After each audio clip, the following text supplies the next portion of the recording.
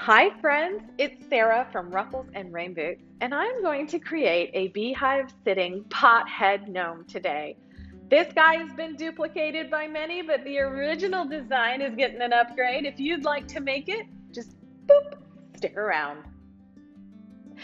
As always, please give this video a like so that I know you're here. This is who we're making today.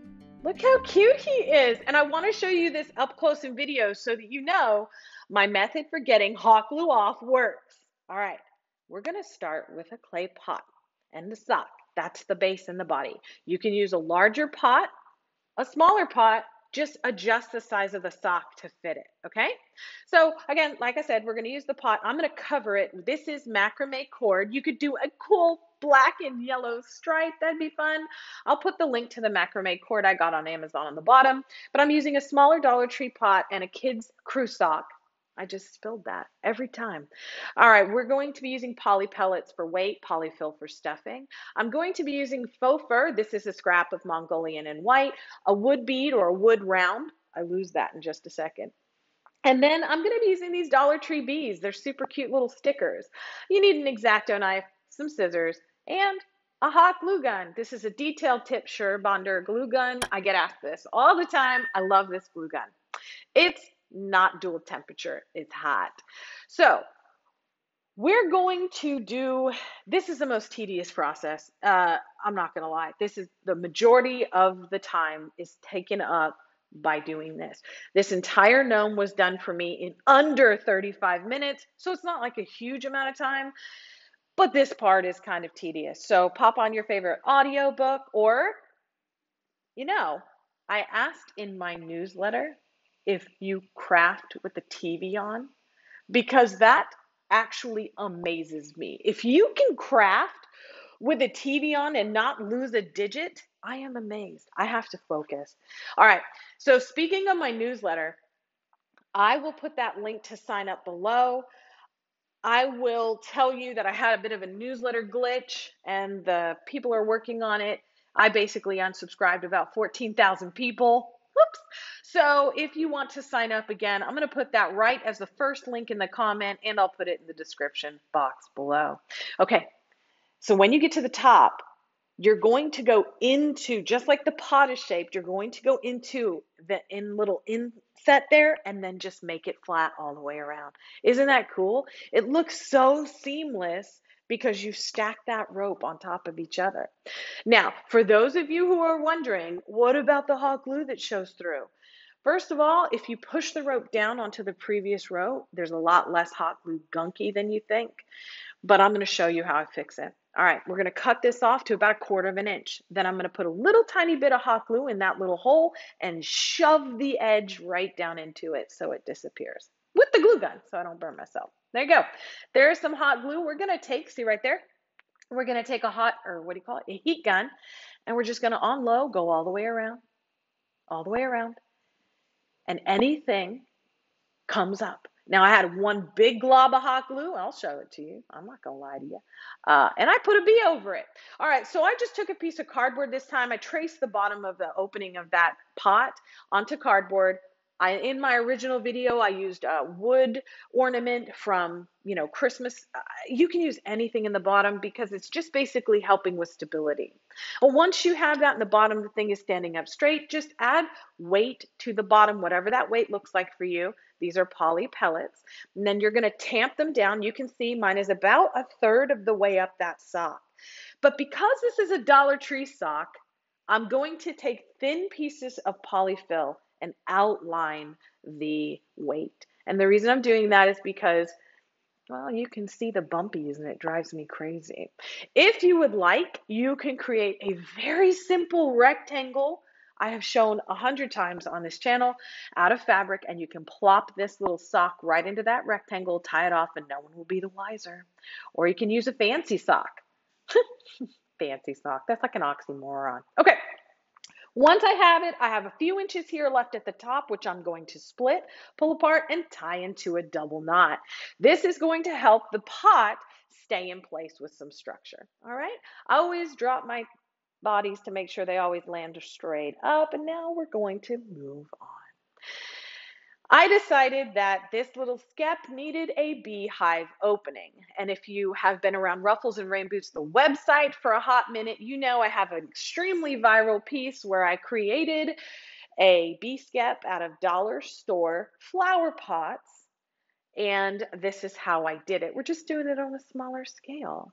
So we're adding a bit of an oval here to the front in hot glue, and then we're using the same color of cord or jute or rope to create an opening. Isn't that fine? Don't cut that off yet though, because we'll actually use that to cover up the edge in just a second. So once you have that outline, we're going to take a piece of the black and squish it down as flat as you can get it.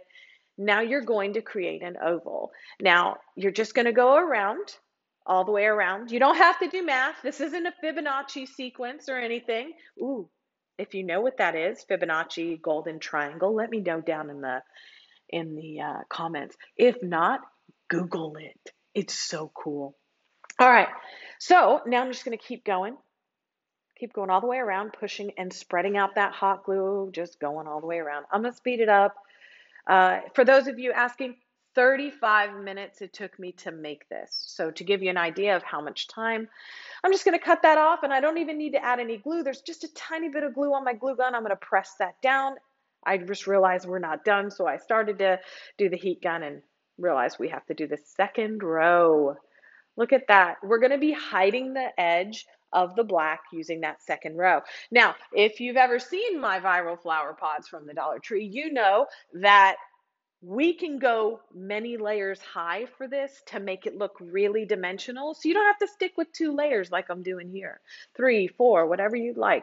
All right, cut that off, do the same thing to hide that edge. Now it's time to hit the entire thing with the heat gun, and we're gonna hide all those nasty little dollops of hot glue. Look at that. We set that aside to dry. Try not to touch it, okay? Now, I have a ton of scraps of faux fur because I use them a lot. I'm going to create about a 1 to 1.5 inch rectangle. Now, it doesn't go all the way around, but I'm going to use a little piece of scrap to fill that. So I'm going to brush it out, find the center, and we're going to glue this to the inside of our flower pot. Easy peasy, right? Here's the thing. I always tell you, don't glue anything directly to the fur. And the front of the fur. The reason is because it is not a secure hold. It will shift and move. So what I'm going to tell you is, if you still have fingerprints, add a generous portion of hot glue and press this in. It will seep to that fur fabric backing, and it will be very, very secure. See, it didn't go all the way around. Watch this. I'm going to take a little tiny piece of cast off. It's a triangle. It doesn't matter. No one will tell. I'm going to glue it in right there. But you can see I'm using an enormous amount of hot glue in here. And again, you can use a face mask spatula if you like your fingers. So these little Dollar Tree bees have a sticker. Rip that off and then glue them on wherever you would like.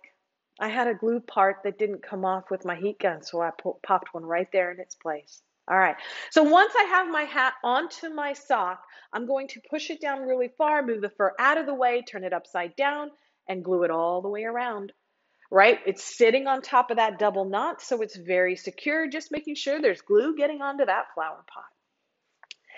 This is optional. If you'd like to make a sitting gnome, you can use these Dollar Tree booties or any of my small 1.5 to 2 inch gnome boots or shoes in the pattern.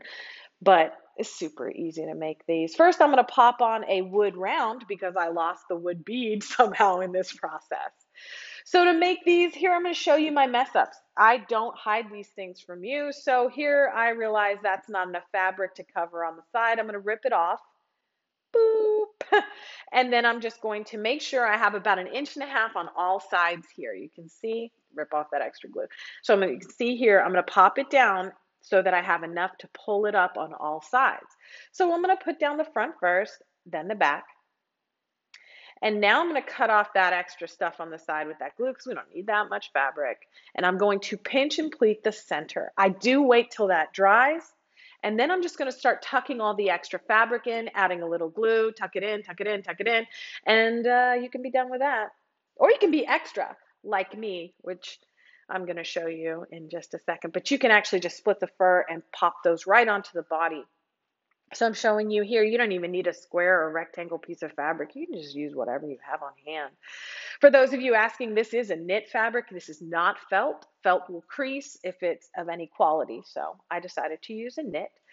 Now, again, I told you about being extra. We're going to take that exact same macrame in black, macrame cord in black, I'm sorry, start in the center and go in an oval.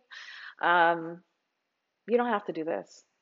Okay, you don't have to be extra. Okay, I wanted to be extra. Also, I didn't really have a project with the black cord.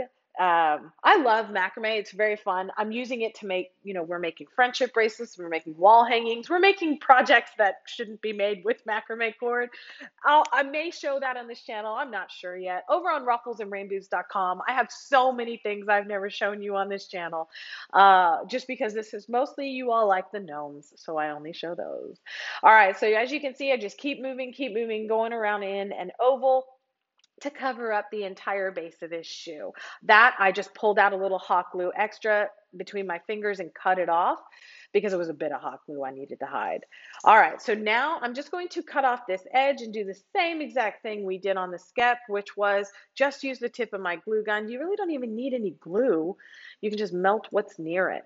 I hit it with a heat gun to hide all of that and melt all of that glue, and then I do the same thing for the second shoe. There you go. Do the same thing. And now it's really fun. Now it's time to assemble. I just split the fur on the two sides of the nose and just pushed it front and pushed it back. And then I added a generous portion of hot glue for the opening part that's full of fabric. I popped that on, did the other side. And once those were dry, I glued on the very top to the body a little higher, so right up there, just to make sure they were 100% secure. Then I added some extra bees, including this one in the back over a glob I couldn't hide, and he's all done. So you can see there's no editing here. Look how little hot glue you can see on this project. Anyway, I'm glad you joined me. Please let me know in the comments what you think of it. Like, share, and subscribe for more crafty fun.